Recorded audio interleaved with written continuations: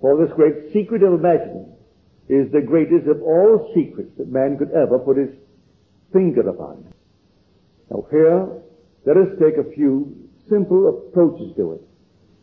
Suppose I wanted a better job, and I didn't have, as the world would tell me, it only reflects my own doubts, that I am not qualified. Well, they can't tell me anything other than what I'm telling myself. So if I am in doubt, they will tell me that I am not qualified, can't get it, or times are not right for it, or things are difficult. Let me ignore for the moment what my reflection conveys. And then let me ask myself, what do I want? Because this will only tell me what I have done in the past. What do I want now?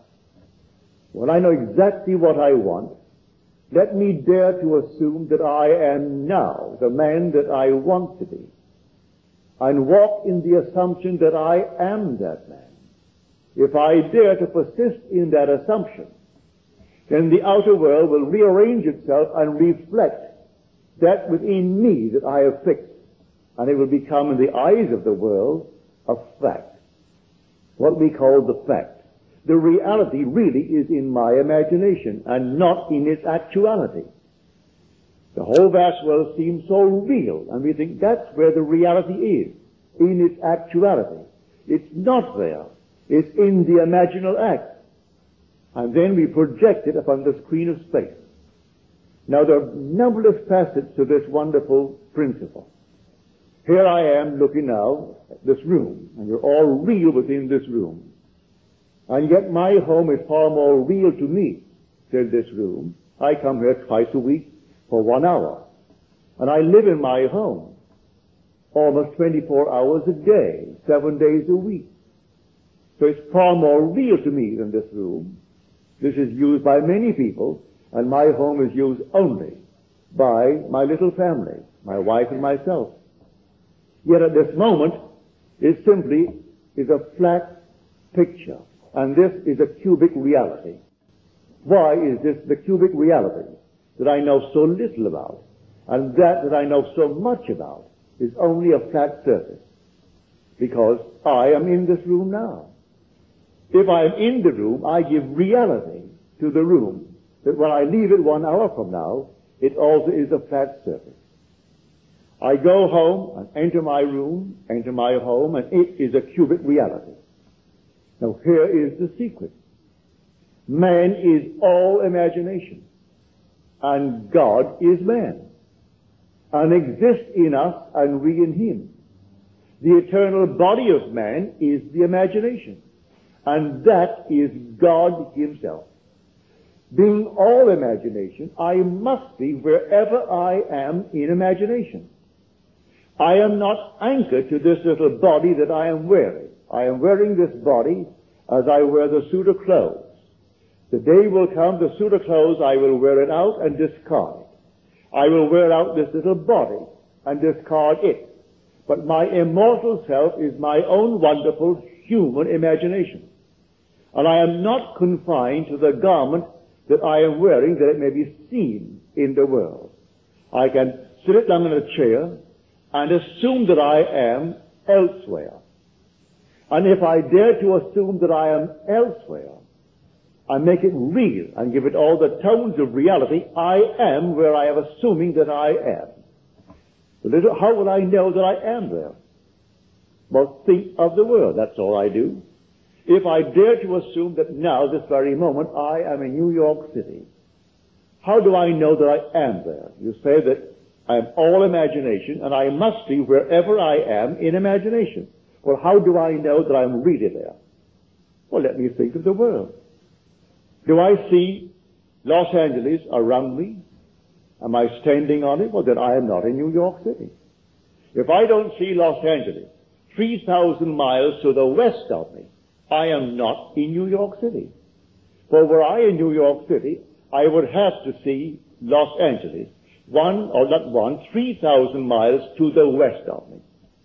For motion can be detected only by a change of position relative to objects.